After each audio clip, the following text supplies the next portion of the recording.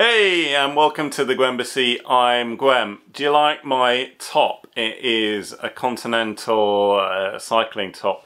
I'm kind of wearing it so people will think that I'm a bit sporty. So let me know if you think I've pulled that off in the comments. I've been doing these shootout videos, right? I compared the Roland T8 against the originals, and I've been comparing 303 clones against my original 303.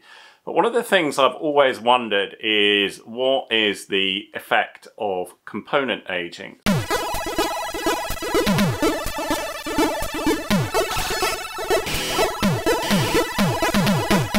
Let's say we took two drum machines straight from the factory. We would assume they sound nearly identical, right? But after 40 years of aging, of being put in the back of tour vans, of being in different studios, of being bought and sold on eBay, maybe stored in the loft or the garage, they will be subjected to different environments and they're going to end up sounding different, or so we are told. What really is the effect of component aging, though?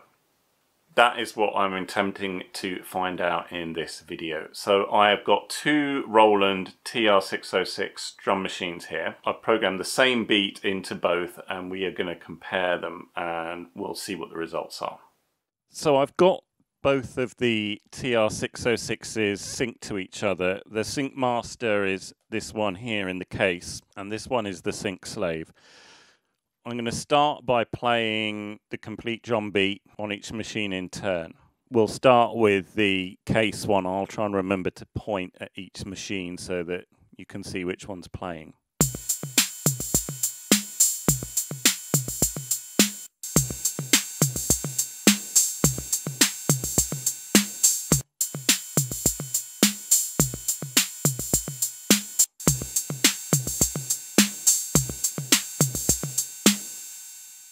They sound really quite different, but they still kind of have the same character though, don't they? I mean, you can tell each one is a 606. What I'll do now is to go through each of the individual sounds.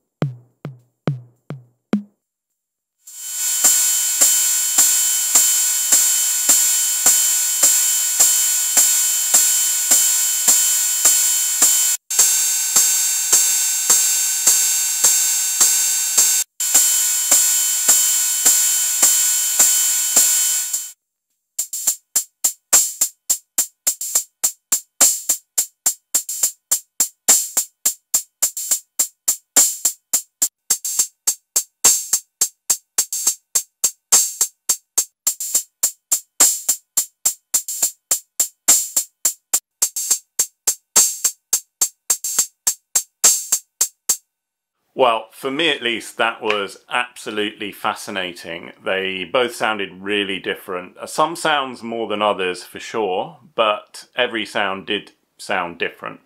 I would say the machine on the left, the one without the case, sounded a little bit warmer, and the one on the case in the right sounded a little bit sharper. I'm not sure which one I prefer, maybe the sharper sound of the one in the case, but it's pretty subjective. Anyway, it's very clear that both machines do sound different. Although they both sound like a 606, component aging does have an effect, and we can't be too anal about comparing reissues against originals or clones against originals, because the originals don't sound like each other either. I always say if it sounds good, it is good.